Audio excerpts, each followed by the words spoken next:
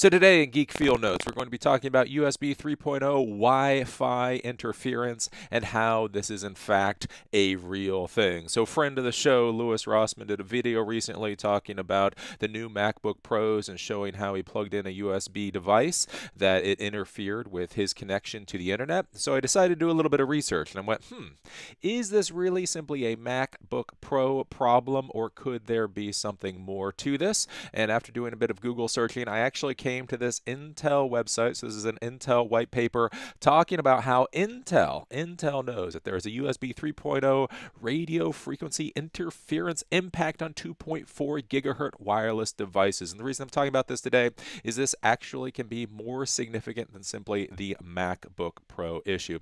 So if you go down, you scroll through this particular document, it gives you a lot of things. So it's about a 22-page document, and you go through, you can read all of the different information about the USB 3.0 interference. Basically, the idea here is with this paper, the purpose of this document is to create an awareness of radio frequency interference to USB or to wireless devices operating the 2.4 gigahertz ISM band as a result of certain USB 3.0 devices and cables.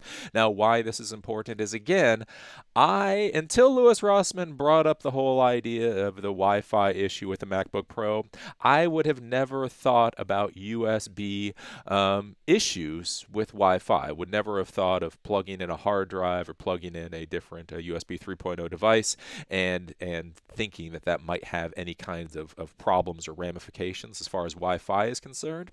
And so the important thing to realize here is that, in fact, you might be having issues with your wireless connections due to the 3.0, the USB 3.0.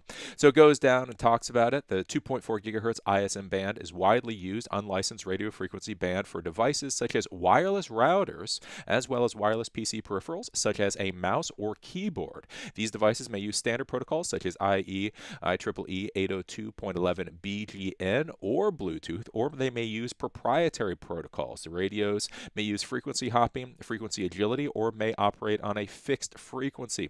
Well, why this is important is because talking about the USB 3.0 interference issues, you may be thinking that this is just a Wi-Fi issue. This is simply an issue that relates to if you're trying to get out to the web or if you're trying to send an email.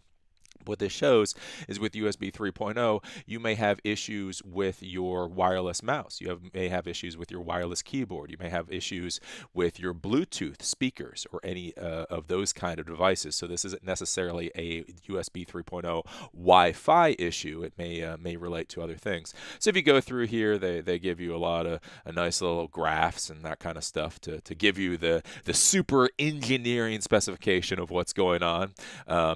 I will say, I won't bore you with this, but to be honest with you, some of it's a little bit of a head scratcher. You're like, I think I know what that means. I think I know what it means.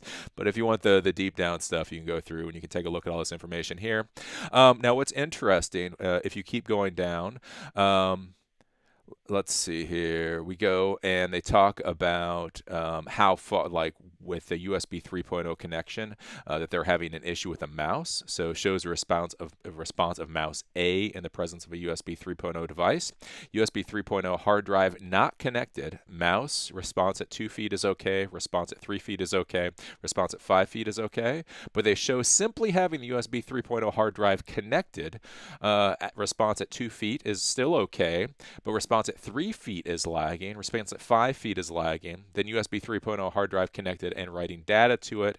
2 feet is still okay. Lagging at 3 feet, lagging at 5 feet. So simply having a USB 3.0 hard drive connected means that you may have issues, again, like I say, with your wireless mouse, with your wireless keyboard, other devices. The interesting thing with this, if you go through, there's one area in here that was saying the radio frequency can emanate from different areas of the USB 3.0 device. So it can emanate from the actual connection on the PC itself. It can emanate from the cable itself, or it can emanate from the connection on the device that you're using, the hard drive or whatever else. So basically, you may not know where the signal is coming from. Why that's important is you may think, well, way to mitigate the problem is simply to move the USB 3.0 hard drive further away. So if I move the USB 3.0 hard drive 6 feet away, maybe that will solve the interference issue. But if the interference is coming from the cable, or if the interference is coming from the PC connection itself, that may not necessarily solve the problem. So if you're thinking about this and you're looking at it and you're thinking, okay, well, that's nice, Eli, you've showed me a problem. What are the ways to mitigate the issues? Well, the first thing to realize is that basically if you're having any kind of Wi-Fi issues, that it may not be the Wi-Fi device itself. So with me, if I didn't know about this, I would think it's the Wi-Fi device itself or the Windows drivers or something like that. So if you're having Wi-Fi issues, the first thing you may want to do is disconnect all of your USB devices connected to the computer and see if that solves your Wi-Fi issues. If that does solve your Wi-Fi issues, then you can think about ways to mitigate the problem, perhaps plugging in the USB 3.0 device in a different location on your PC. So if you're a wireless adapter, or if your Wi-Fi adapter, or your Bluetooth adapter is on one side of the computer, simply plugging the USB 3.0 device on the other side of the computer, that may give enough protection, enough shielding, so that it doesn't cause you any issues.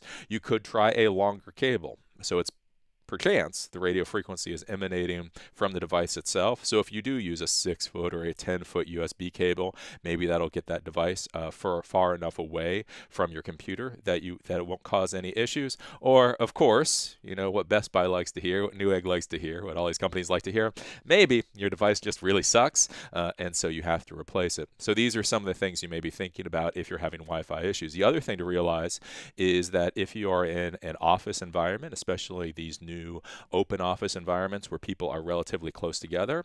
Remember here, I mean, it's showing mouse response at 5 feet, so up to 5 feet away that there's issues. So if you think about it, if you have a 5-foot radius from where people are, if one person is having a Wi-Fi issue, it may be because a USB 3.0 device on another computer is causing that issue. So again, you may want to be thinking about that from an overall environment standpoint. If your laptop is having issues connecting to the Wi-Fi at this location, but it doesn't have a problem when you're 10 feet away, it may be somebody else's USB 3.0 hard drive that's causing the problem. Now, the important thing I want you to think about with this too is I know there's a lot of focus right now on the MacBook Pro because, of course, whenever Apple comes out with a MacBook Pro, everybody is hyper focused on the MacBook Pro. And you have the Apple fanboys that no matter what problem there is with a MacBook Pro, they're not going to see it. No, no, no, no. That's how it was designed. No, no, no. The MacBook Pro was designed so that you could not use USB 3.0 and Wi-Fi at the same time. You know, any professional is not going to use 3.0 and Wi-Fi at the same time. So you're going to have the Apple fanboys. Let's admit it. You're going to have the Apple fanboys that no matter what piece of garbage Apple comes out with, they're still gonna think that it's somehow a feature function. But you also do have a lot of haters. You do have a lot of people that dislike Apple that will hyper focus on these computers to find a problem, right? And so one thing to be thinking about is everybody is hyper focused on MacBook Pros. One question you have to ask yourself is, what are the chances that Acer, Asus, Dell, Toshiba, Lenovo, that there's a whole bunch of other laptops out there that have the same type of issues? It's just nobody cares. You know what I'm saying? Again, if you're a content creator, we make money off of CPM. We make money off of people actually wanting to watch our videos. So when Apple comes out with a new product, we can make a lot of money by showing what problems there are with the product as soon as it comes out. Well, you got to ask yourself, is if Lenovo comes out with a $600 laptop, is it worth anybody's time to poke it and prod it and see if there's any issues? No. So again, just because it's a MacBook, just because we see it in the MacBook Pro, doesn't mean, again, Acer, Asus, Lenovo, Toshiba, Dell, HP, any of these other laptop manufacturers may not be having the same problem. So that's just what I want to show you today. These are the types of videos that you're going to be getting out of Geek Field Notes as I go through and I find interesting information that you may find valuable in the real world. I will try to show it to you here. So this is USB 3.0 radio frequency interference impact on 2.4 gigahertz wireless devices. I will put the link in the description.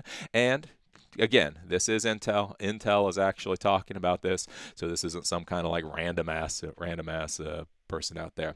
So with that, as always, I enjoyed taping this video. Look forward to seeing you at the next one.